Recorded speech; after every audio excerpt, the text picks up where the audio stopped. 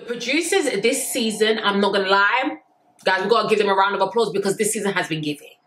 This season has been yummy. It's been so yummy, guys. I'm actually excited to even be always talking about this show. It's really giving season 5 energy, but I'm hoping I don't jinx it now because, yeah. But guys, before I get into this video, please don't forget to like, comment, and subscribe. Y'all already know, road to 20K.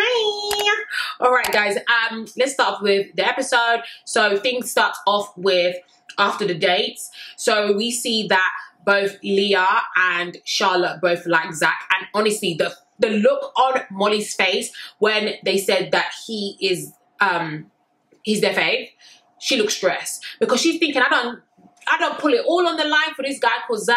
It was just him and I, but now it might be you, him, and somebody else now. So Molly, get it together, baby. But at the same time, she's lucky that he picked that Charlotte picked him at the end because he's gonna go back to Molly anyways. But anyways, and then also Leah actually dated Danny from season 5. So your one day season with Arabella, she actually dated him. They were actually in a relationship. They were traveling together and stuff like that, but they broke up and only God knows what happened. So she really, really likes these mixed race guys, and she's, I guess, staying very, very consistent with her preference now. Anyways, moving on, Ty and Zach also like Leah, and then Zach was commenting on her eye contact and how good it is. Guys, what I was trying to figure out was, how do you know? Because when Zach is talking to somebody, he's always talking here, so he will never speak to you, but he's having a full-blown conversation with you, and he's just not talking to you. Like, guys, how odd is it that I'm actually giving my review to my blinds? Like, this is really, really odd. So I'm confused why he knows how good her eye contact is because you don't ever look. You don't ever look. But Zach is definitely going to enjoy himself. Remember, guys, he said, oh, yeah, what am I going to keep it safe, bro? Like, yeah, like, anyway, so he's not going to keep it safe. Well, yeah, whatever. So, yeah. Then, this same Zachariah, sorry, takes Molly to the terrace and they end up kissing. Guys, I saw it coming. As soon as I went, pew, mute. Straight, pew, mute. But then all of a sudden I see Catherine. So I'm like, oh, unmute quickly so I can hear what she's saying. So I guess Ruchi saw the kiss and then told Catherine because Catherine was sat right next to her. And yeah, so she saw, probably really rubbish to see, but I think hopefully that just seals the deal that this man is a complete and utter waste of space.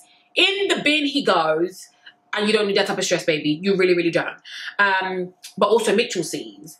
And as a reaction to that, Mitchell stands up and I'm like, oh my gosh, this guy's going to go be a wet wipe. He's going to go drag Molly, da-da-da-da-da-da. But no, he went to go pull Leah for a chat. So I was thinking, he bossed up. Okay, it's giving bad B. Okay? Even though I did like that gesture, the nature of the conversation still led me back to my original thought. This man is a wet wipe. He was speaking to Leah, talking about, oh, yeah, when the date's finished, Molly went to instantly grab Zach for a chat, and, oh, she sees you as, I think he said competition, or I think he at least alluded to that. And she was like, no, it's not giving. You're one trying to badmouth Molly, which is, it's not, as a woman, that wouldn't give me, like, I don't like men that do stuff like that. It's given very much feminine energy. I know that I like it from girls, but I really don't like it from boys as well. And then he was also being super, super forward, saying, oh yeah, what was your favorite date, da-da-da. Now, don't get me wrong, when you like somebody, you wouldn't call that forward, let's be honest. But she doesn't really like him like that. So the way he's being too much, it's not giving. And I think that's going to be that's his kryptonite.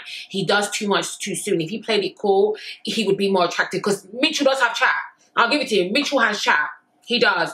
But I think, did she call him creepy? I think she already... Or did she call him creepy? I can't even remember, but she really isn't feeling the vibe. And then after Zach finished kissing Molly, it's almost like his face was the exact same face he pulled after he kissed Catherine. I was just like, oh, Zach, please come off my screen. Actually come off my screen.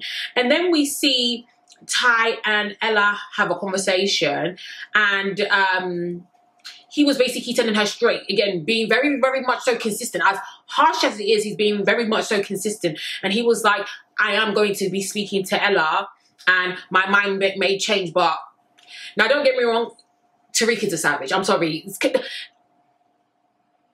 I can't sit there and entertain this guy. This man is the most unserious guy ever. The fact that he's so candid with it is actually quite shocking, because I don't see people that be this candid with stuff. I'm just sorry, I'm not really used to it at all. And my battery's blinking. Okay, let me hurry up now. Okay, then we see Molly and Mitch. So Molly comes downstairs after kissing Zach to go and tell Mitch that she kissed him. Guys, when she told him, it was almost like she was talking to a girlfriend and telling her the tea. Like, that's what he gave. Like, it's so weird. They went from, like, being into each other and kissing in bed, and now she's, like, updating him on her relationship status with Zach. I found that very, very, very strange, honestly. I found it highly strange. It was absolutely ridiculous. I would be like, why are you coming to tell me this? But I guess it's been because she's so... I guess in her saying that was probably her way of saying that, like, there's nothing to do here, like, we're doing nothing. She was like, oh, we're progressing in our relationship, things are moving forward. So, and I'm glad Mitchell didn't get upset about that, because realistically speaking, that ship has sailed now. Moving on, Ty and Ella have a conversation. Not Ella, Leah. I'm gonna get these girls' names mixed up, so if I do, you know who I'm talking about. Ty and Leah end up having a conversation, and Leah, I'm not gonna lie, she's thirsty for Tyrique. She is thirsty, dehydrated, gagging. Guys, say it with me, gagging for some Tyrique. Honestly, he was like, oh, maybe you're gonna be my test, and she was like, oh yeah, I'll be your test. What kind of test is that? What's your criteria? What's the marking scheme? Like, girl, bye. Like, she is so happy to be in a mix-up. And I was quite shocked by that, but I was just like, okay, to each his own. And then Ella is here looking, and Ella was like, oh, he's proper staring in her eyes. Girl, where else is he supposed to look? When you talk to someone, you're supposed to look in their eyes. So I think she's just, everything he's doing, if he breathes too hard in her direction, is problem. So that's just where Ella is at with this situation, point blank period. Because I'm trying to think, where else is he supposed to look, honestly? And then Tyrique was cheeky, because but also Leah knows exactly what she's doing. She was like, oh, my dress is so short, I have to keep on pushing it down. So Tyrique, being a wandering eye, a wandering man, someone that's just curious, he says, oh, stand up and show me your outfit. He said 12, baby. He said 12. Girl, he said 12, yeah. And the girl spat twice and really gave him a good look of what the outfit was giving. Because she said it was short, so she wanted to show him how short it was. Okay. And Ella was looking, and she felt so disrespected by it. Now, when he's saying he's going to talk to people, guys, like, Ella, I'm trying to figure out what you think he's going to do. Like, he's not having conversations about whether the sky is blue or not, or what's the square root of, you know what I mean? I don't know. George, you come in and tell us.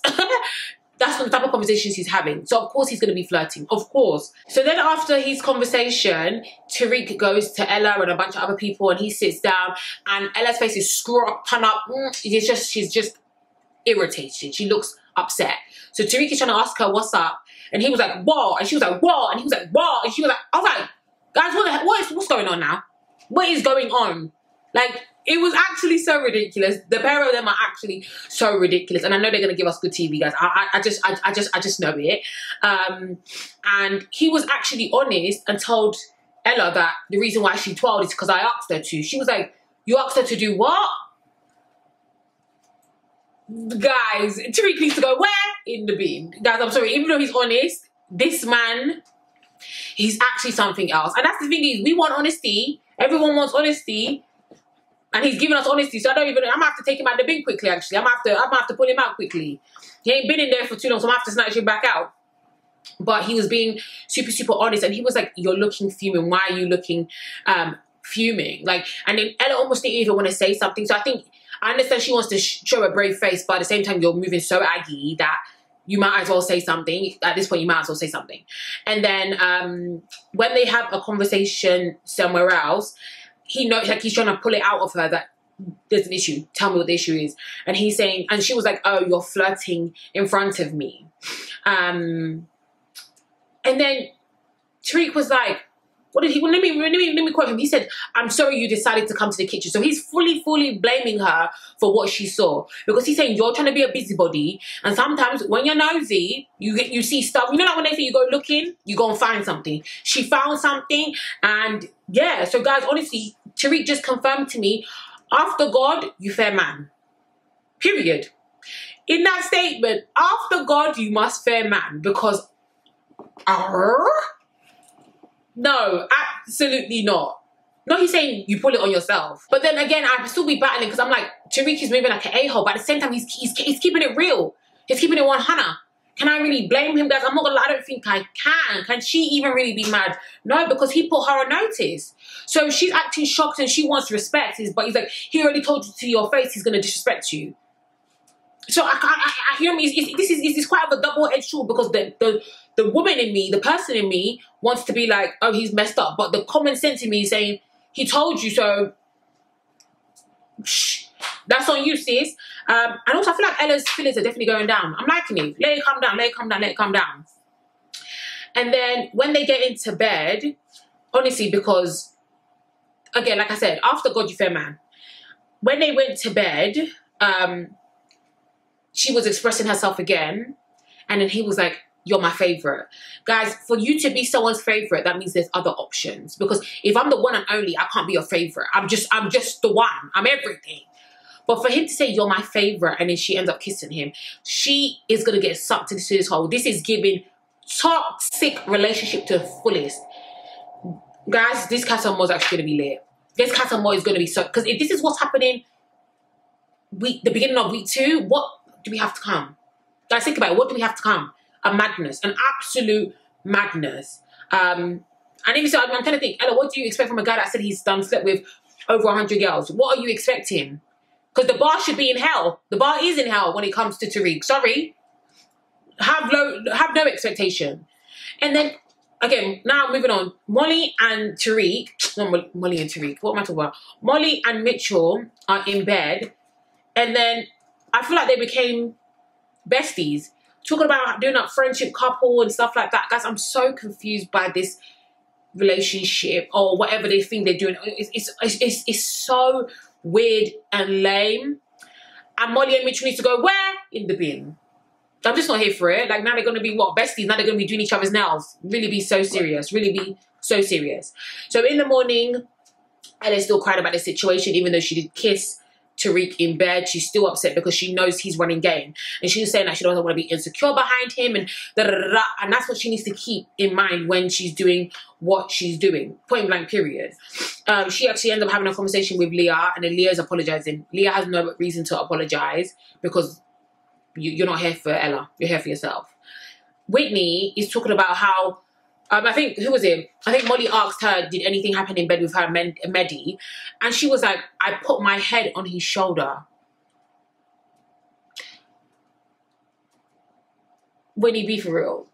Whitney, be for real. Guys, Whitney cannot be serious. Whitney is not serious. I put my head on his shoulder. Why has she got it like she's a nun? She don't like this man. She don't like this man. She don't like this man, guys. Whitney, don't force it, but don't hurt yourself. You don't need to force it, because honestly, when she said that, I was like, girl, bye. The door. In the bin. No, not in the bin. I'm joking. But I was just thinking, like, absolutely hilarious. So then they get a text, and Medi and Whitney go on a date. Now, guys, let's really be honest.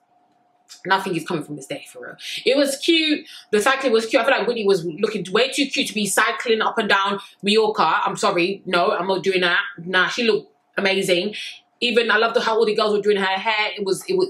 The situation was cute.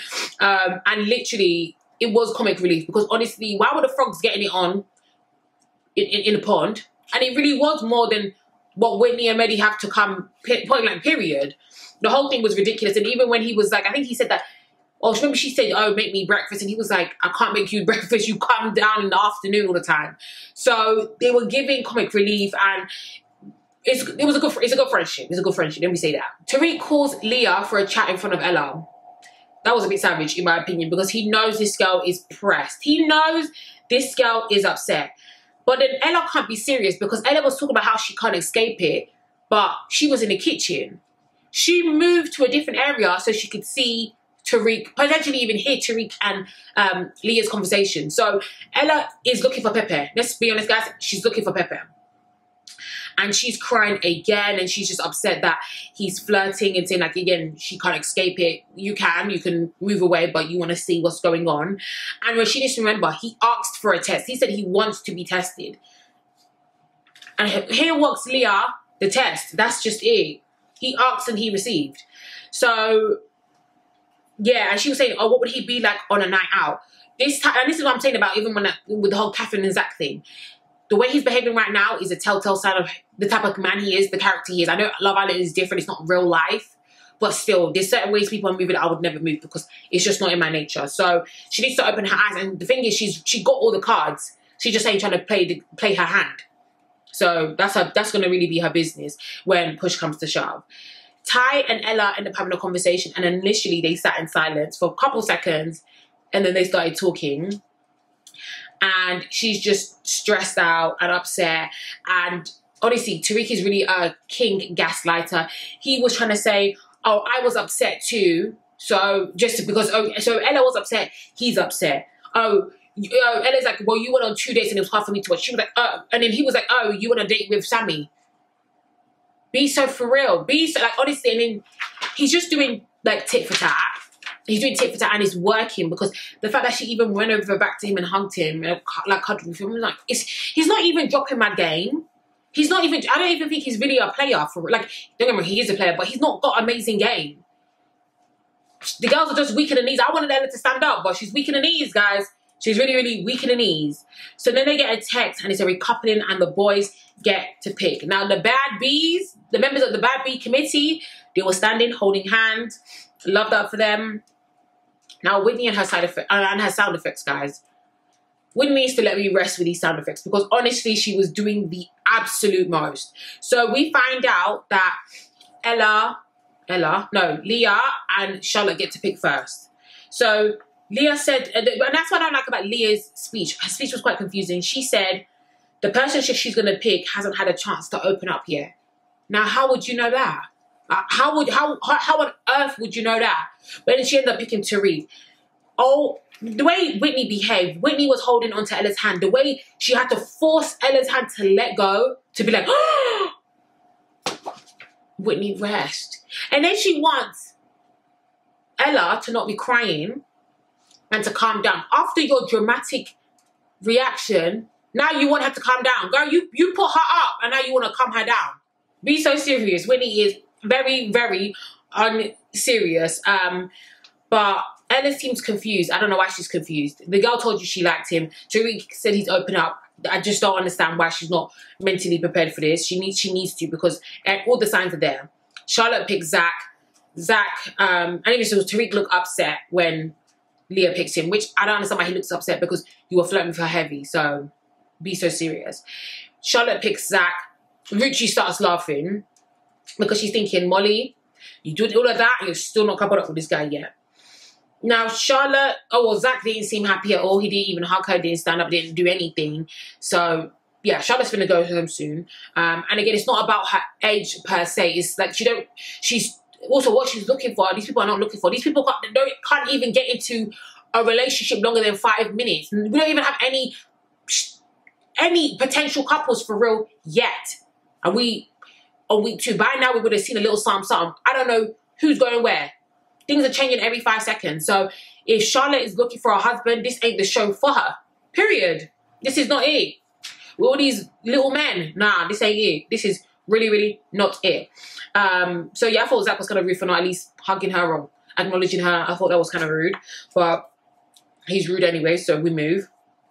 Andre picked Catherine, and he said, we have unfinished business. That better be the first and last time I hear unfinished business this season, point blank period. And I just love that Catherine and Ruchi were smiling at each other before Andre picked Catherine. So I feel like they have an understanding. And again, Catherine's a girl's girl, and Ruchi didn't have to be upset because she saw it coming, and she's had communications with both of them. So I love that for them. Medea picks Whitney, Sammy picks Jess, and then instead of Mitch to pick Ella, he picks Molly. He's such a wet wipe. Oh, from day one, it was always her. We had instant connection. Like, shut up. You've already been moved to the side. You've been pushed to the side and you're still there like a puppy dog waiting for a bone. Are you not embarrassed? Are you not embarrassed? I'm embarrassed for him. I'm telling you, I've got the second-hand embarrassment because What are you actually doing? Zach looks all upset, as if you care. She was being coupled up with Mitchell. You were still getting to know her. So you're still going to do the same thing anyway. So I don't really understand why he looked like he cares. Anyways, the twist now is that Ruchi and Ella are in the bottom, and now the Islanders need to pick someone to save. So one will be going home. Ruchi, your bags need to be packed ASAP, Rocky. Ella's story is not over. We still have a lot to see. We need a lot of drama to see. If Ruchi's here, cool. If Ruchi's not here, cool. It makes no difference. And it's not like I dislike her, but the villa doesn't change if she's there or not. But it will change if Ella goes. And we can't be doing what we did last year with Zara. We can't be letting big characters go early. It's just not happening. So Ruchi babes, it's been real. But guys, thank you for watching this episode. Please don't forget to like, comment, and subscribe. You know, I really appreciate it. And I'll see you in my next video. Bye.